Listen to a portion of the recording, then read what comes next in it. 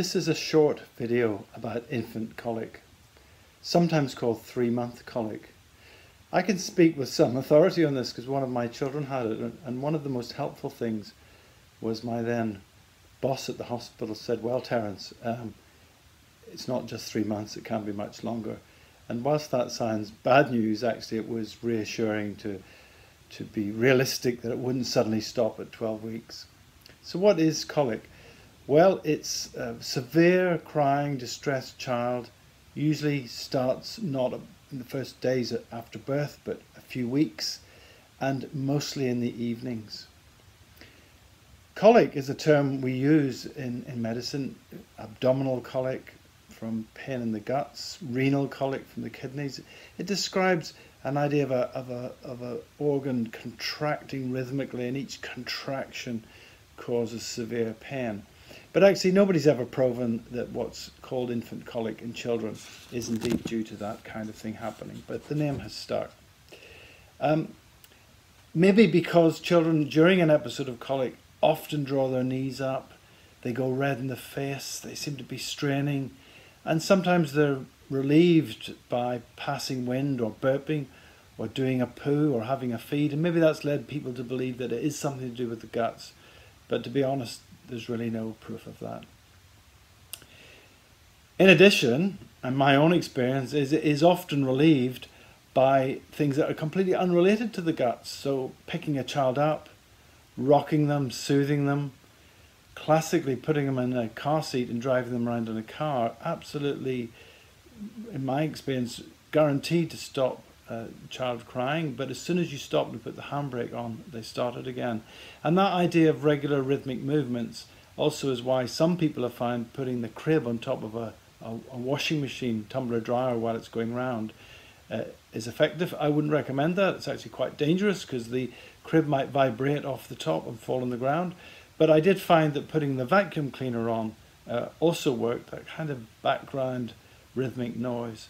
So it's even alleged, I don't know whether this is true, I think somebody developed a vibrating device that was based on the kind of rhythm of a Volvo car engine that was the most effective. Whether that's true or not, I'm not sure.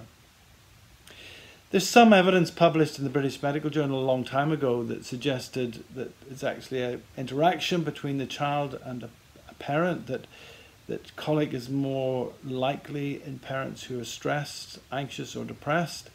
I think this is a bit chicken and egg, to be frank.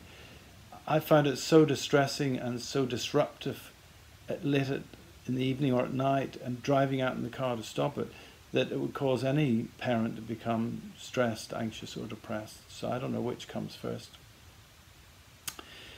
What can you do about it? Well, provided illness has been excluded, we've got to be sure the child's not crying and inconsolable because they've got illness. And the commonest illnesses would be allergy to cow's milk, introduced perhaps too soon, or in formula milk.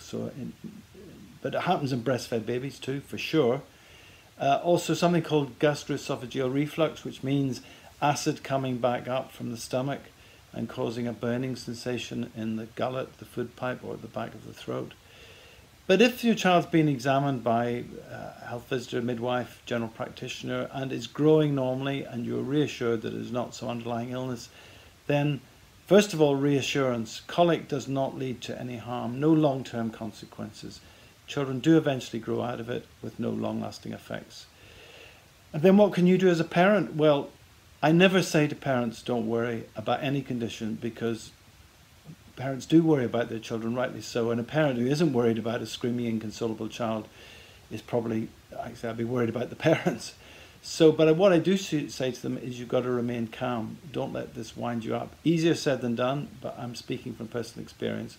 And surely the idea of reassurance that there's no disease, your child will get better, should allow you to remain calm. You can try one of the tricks I've mentioned above, driving in the car. Don't put the crib on top of a washing machine, but you can try the vacuum cleaner. But they're wearing and time consuming and not easy to do late at night. So the final advice that really helped me was when our health visitor said, look, you need permission.